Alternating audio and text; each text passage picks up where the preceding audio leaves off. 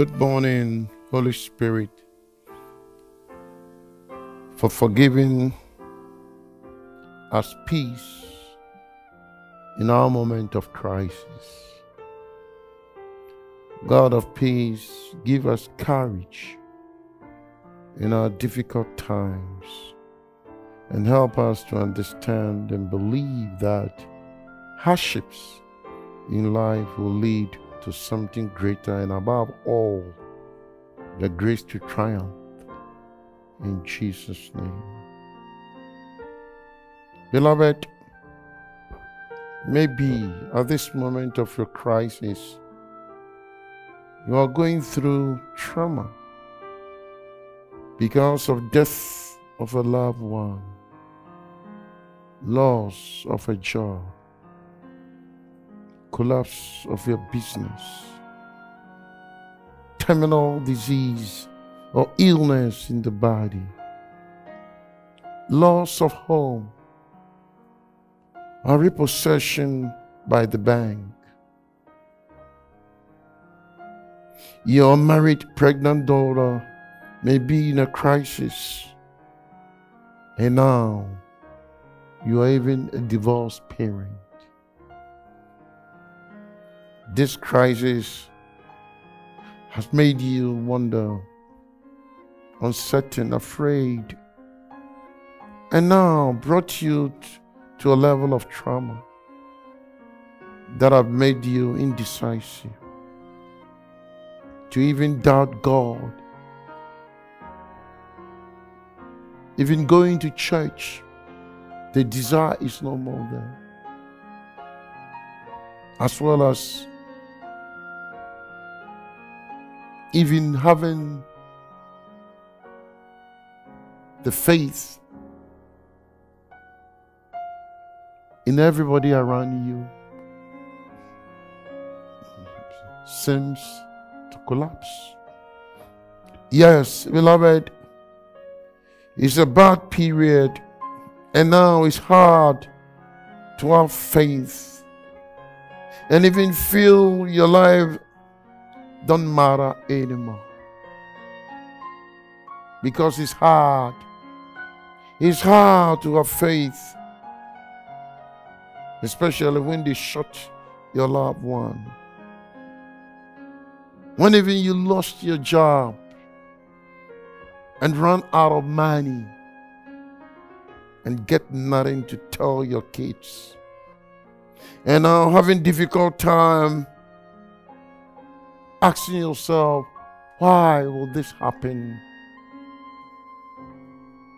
to you or me? And I know that such kind of atmosphere does not produce absolute faith, but a lot of questions, a lot of anguish, a lot of trauma, and even causing you to walk backward, forth, and asking yourself, where is the God of Abraham? Where is the God of Isaac? Where is the God of Jacob and the God of Israel? Even it makes you wonder, where is the God of your parents whom you saw taking care of the family till even now? Beloved, you are now going back and forth, asking, why will this happen to somebody like you who have been taking care and even good care of people, always helping other people? Yes, you don't understand. You're right. But my brother and my sister, in moments like this, God wants you to bring your doubting, frightening, and your troubling self into His presence. Even weeping and sobbing, because God is coming for you.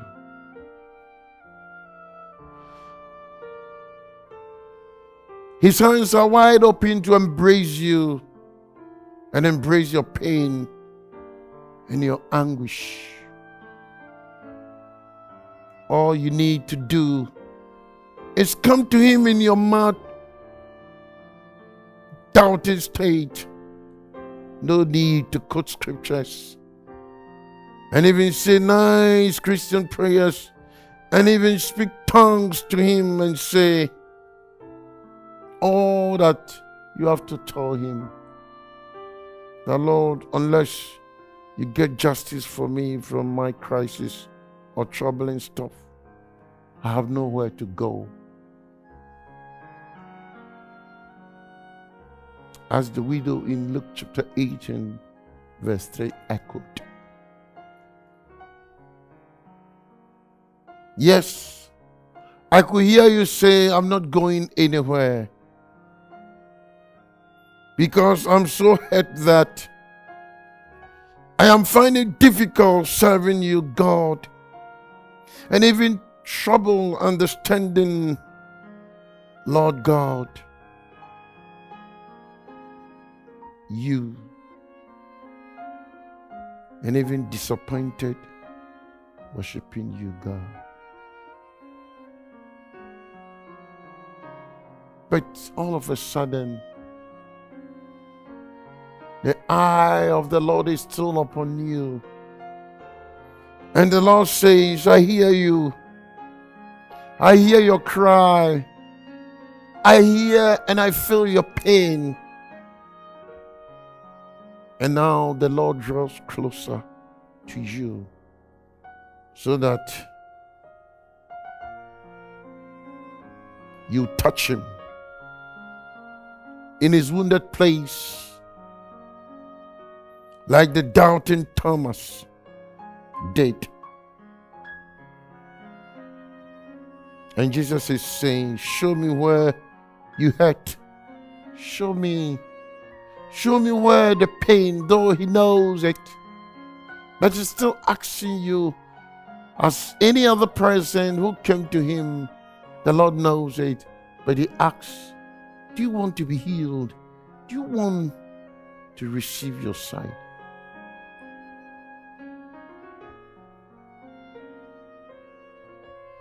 Jesus said, show me where you almost quit,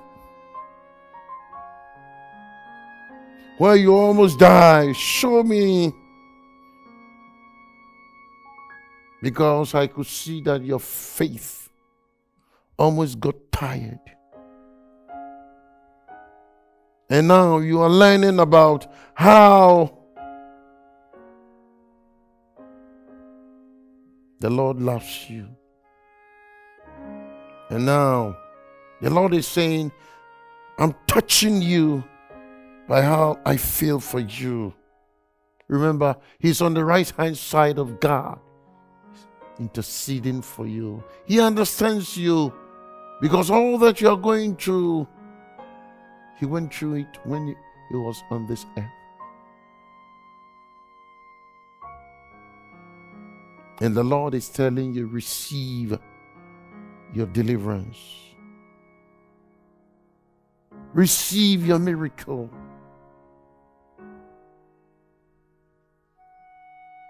And now go and celebrate